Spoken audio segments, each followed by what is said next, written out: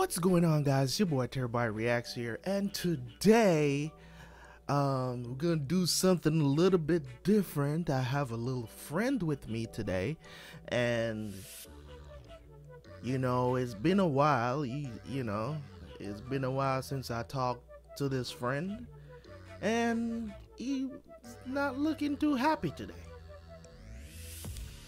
Yeah, but I asked him to come on here, do some shout outs for me, shout out a couple of my subscribers on my Hunter x Hunter reaction today, but I don't know, he seems kind of salty, you know what I'm saying? I don't know what's going on with him. He's you know what I mean? So I'm just gonna put him on.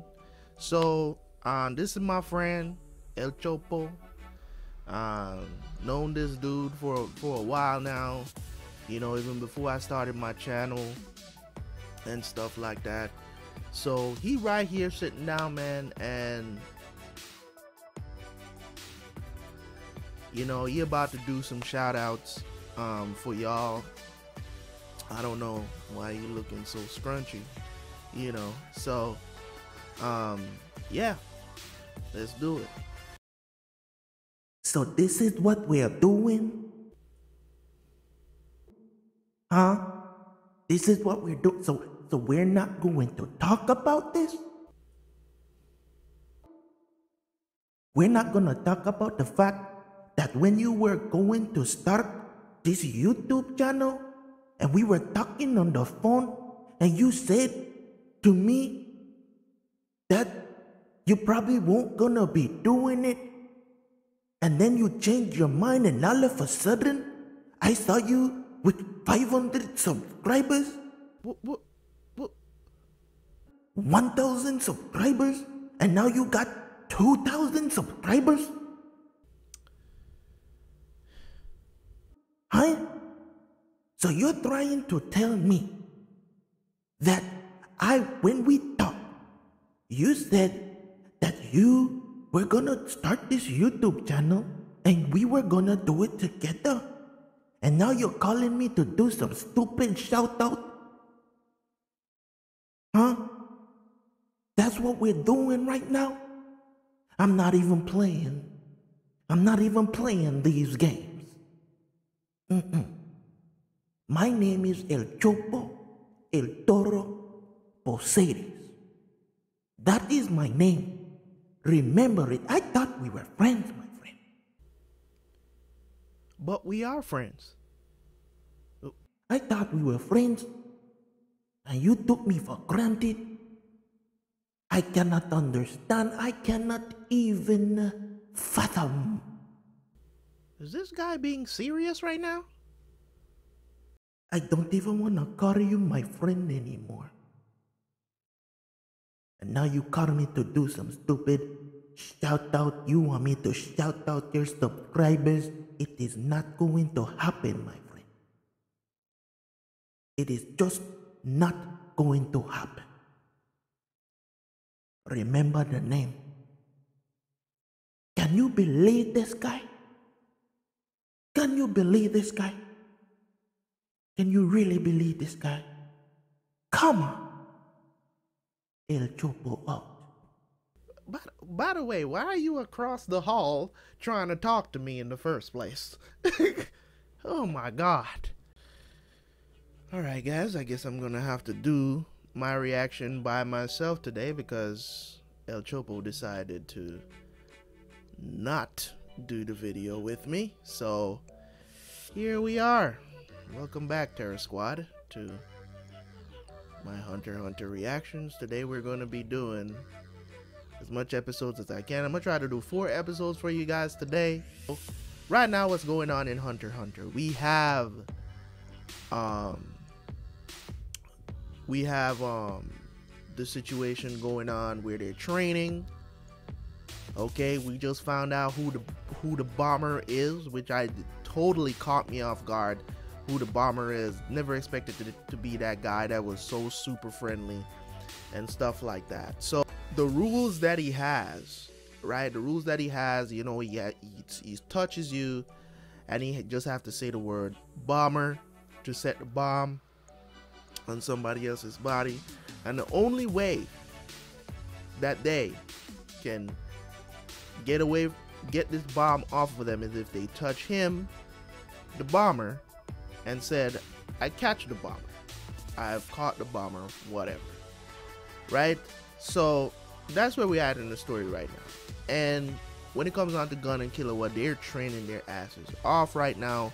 Bisky's trying to get them to level up. She's getting them through some of the most grueling training that they've ever been through. She's worse. She's way worse than you know. I want to see the results of Gun and Killua's training with Bisky. Everybody's kind of separated. They went off on their own to do their own thing. So I want to know how these three plot lines are going to come back together, because I'm guessing somehow, some way, Gun and Killua is probably going to get back involved in the story some way, somehow. At some point, these three story plots need to come back together, because we want to know what's going on with the Pro Hunter. We also we know what's going on with Killua and Gun. And I mean, if that was the whole plot line of the story, you guys telling me that this is one of the best arcs ever in anime, right? That's what I'm hearing. So I'm expecting great things. And the last arc with Kurapika, you see how Gun and Killua get back into the main story. That's what I'm expecting again, because you always have to bring it back around to the main characters. Yes, you're trying to flesh out a lot of these new characters that you've introduced into the story, but at some point the main characters have to fit in so that we don't completely forget that they exist. At some points there gotta be some sort of clash. That's what I'm thinking. So I'm waiting for that to happen, because you can't introduce somebody like the Bomber. You can't introduce somebody like the Bomber and you don't have a main character go up against this dude. Like, come on, that wouldn't be, you know what I'm saying? And we don't have no protagonist going up against him. Not even, Leoria is not in the game. Kurapika is not in the game. It's only Gun and Killua. If it's even for him to go up against Bisky, I would be happy about that. But it has to be one of these dudes that's take out the Bomber, because right now he's the bad guy. He's the antagonist right now in the arc, right? Introduced as the antagonist in the last couple of episodes we reacted to. So gonna jump into this episode 65. Let's get it, man. Let's go. You already know what to do. Click the link in the description. Come back and watch my review, okay? Maybe El Chopo will show up again. All right, hopefully we can forget all that stuff you complained about. All right, so see you guys later.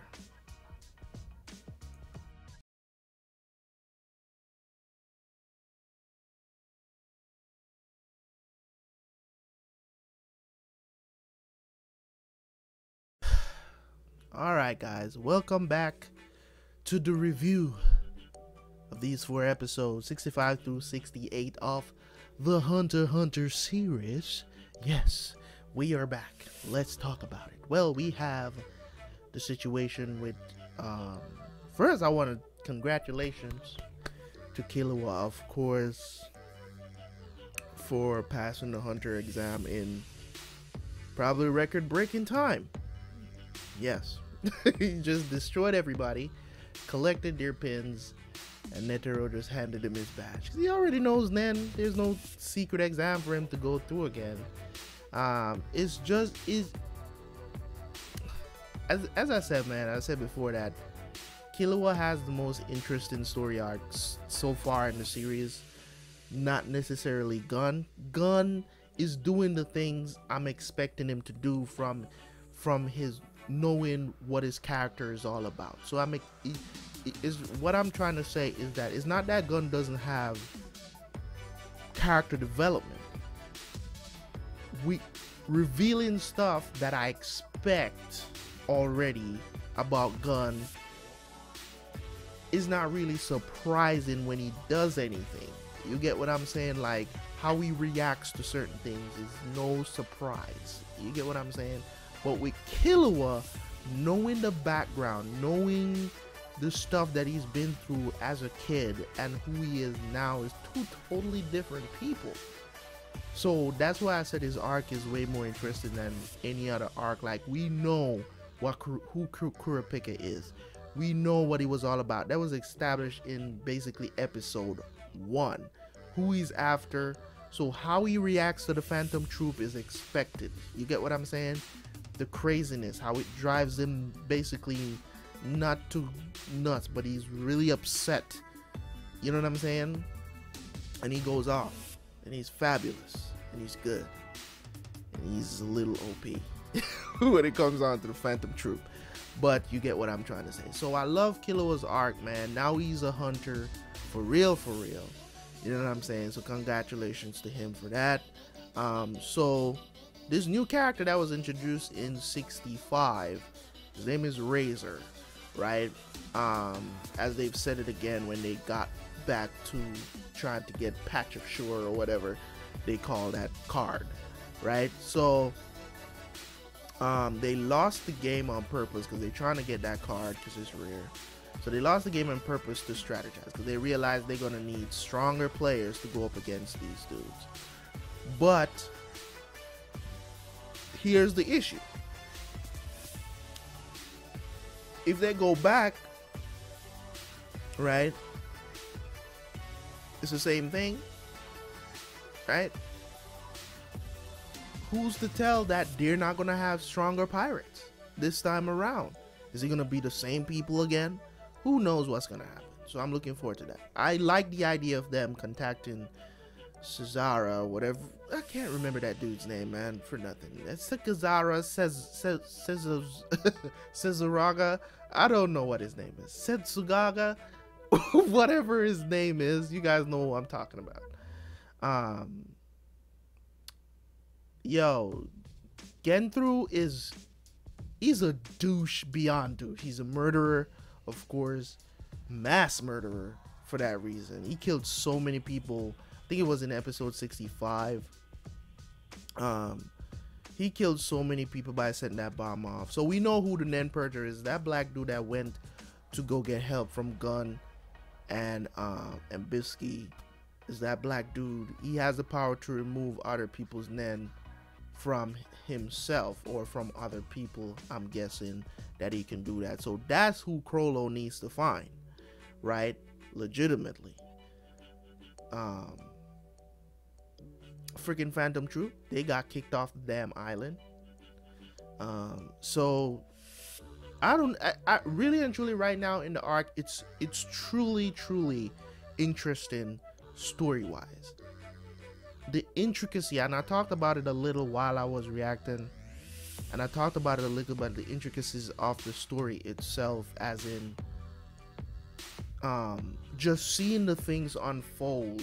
You know what I'm saying? Like you would love to pick the brains of the person that actually writes the story. Why I would like to pick his brain? Just to understand how his mind works, like from point A to point B. You get what I'm saying? Because even though a lot of the stuff don't surprise me in the story, it's still so interesting to the fact that you want to eat it all up. You just want to gobble it all up. You just want to, I just want to watch all the episodes at once. It makes you want to binge. You know what I'm saying? And that's hard to achieve. That's very hard to achieve. People think that writing a story, writing something, and you know, there are shows, there are new shows, TV shows that I've watched, and 1-2 episodes in, I'm like, I'm done. I can't do this anymore. I'm torturing myself to watch this show. You know what I'm saying? Because the plot is all over the place. You don't know who the character is. You know what I'm saying? Like, nothing is being fleshed out. It's not interesting. Period. It's not a easy thing to get an audience interested in your stuff 60 something episodes in, and they still want to keep going. It's not an easy thing to do. It may seem common. You guys don't understand how many stories are pitched to networks on a daily basis. I'm not talking about like yearly. On a daily basis, it's a ridiculous amount of shows that are pitched to networks. Whether it be anime, whatever the situation is, it's a ridiculous amount. Thousands of people are trying to get their stories into manga, manga magazines like Shonen and all of these other ones, right? Like the ones that we don't really know, we don't care about much. You know what I'm saying? So there's a lot of anime out. Don't get me wrong. There's a lot of anime out there, animes, manga stories out there that I really need to read and stuff. But I'm just saying, guys, like, it's the few that we get to experience that the network says yes. And sometimes they may look at it and be like, oh, this is really interesting, and they put it out, and then they don't love it and they cancel it, right? And I've watched so many shows that has a really interesting plot line that get canceled. You get what I'm saying? Because maybe other people don't see that as good enough. It's not entertaining enough. You get what I'm saying? It's not gripping enough. And that's why you see a lot of TV shows these days, what they try to do is to grip you by what? They use emotion, appeal to your emotion more than anything else to get you into their series from episode 1. Now, you know what I'm saying? To grip you. The stuff that they talked about in episode 1 of Game of Thrones, season 1, episode 1, it was enough to get you into the Game of Thrones world and understand what it's all about, the arrival at Winterfell, all of this other stuff. You know what I'm saying? If you're talking about if you want to talk about anime, in Naruto, we had that first episode where so many things happened in that first episode. How can you not want to watch episode 2 after seeing episode 1 of Naruto part 1? I mean, seriously. I mean, we literally got to see a little bit of the demon fox, right? In that episode, we got to see a conflict, right? You know, seeing how naive Naruto can be. Also, we got to see how knuckleheaded he can be by painting the Hokage's face, getting reprimanded by Hiruka, you know, which ended up, you would have never thought that he would have actually become a ninja in episode 1, and he did. You get what I'm saying? To the path that he was going down, we thought, you know what I'm saying, Hiruka saving him. I mean, everything you want in a episode 1 to bring you into a series, that was Naruto episode 1. Everything you need, emotion, a conflict.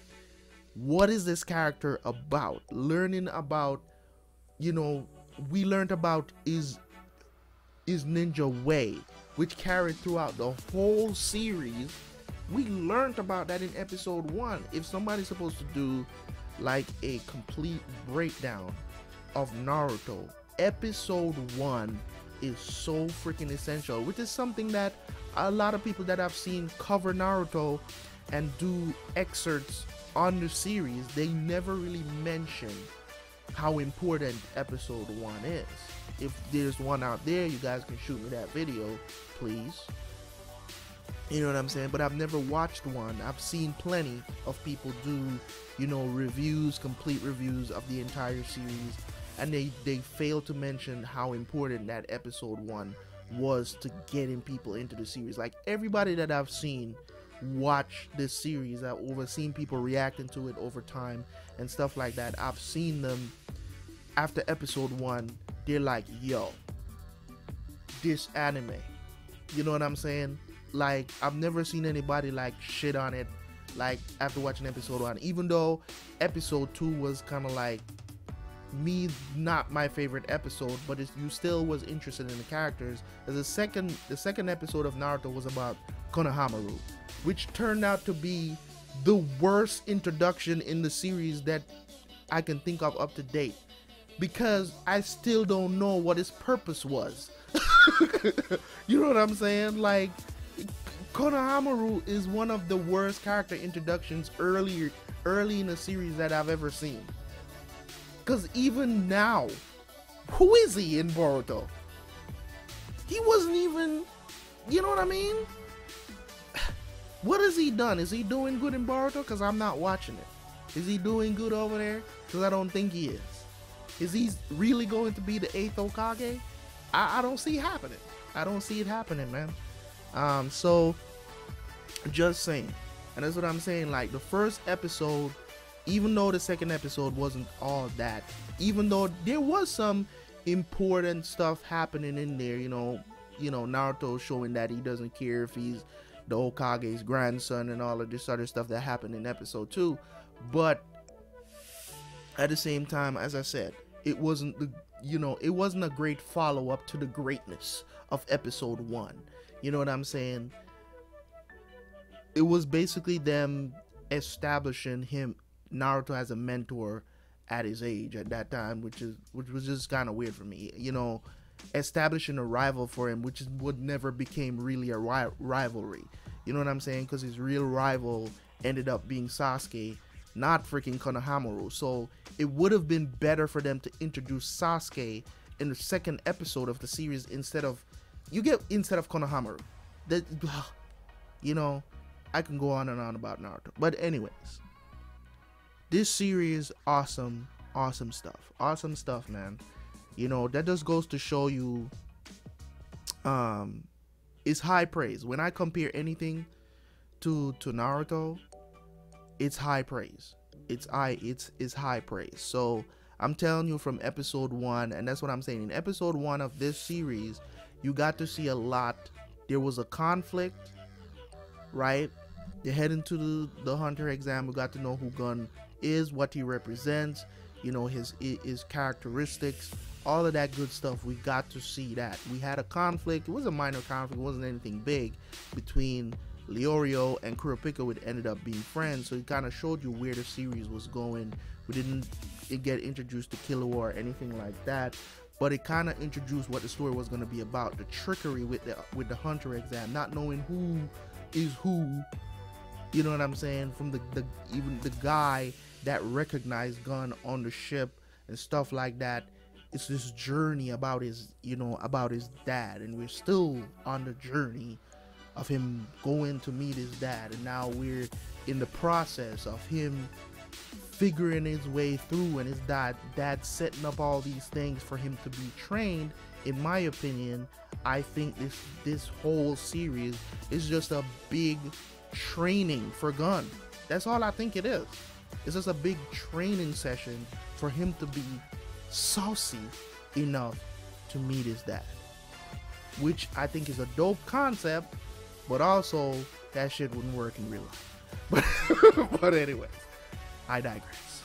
Anyway, so yeah, man, I don't know why I've been talking for 15 minutes, but I'm just going on and on about this series because I love it. I love it. I enjoy it so much, and I know you guys have watched it before and you love it. As you wouldn't have recommended it, you wouldn't have voted it in to be the next one I reacted to, so I know you guys love it too.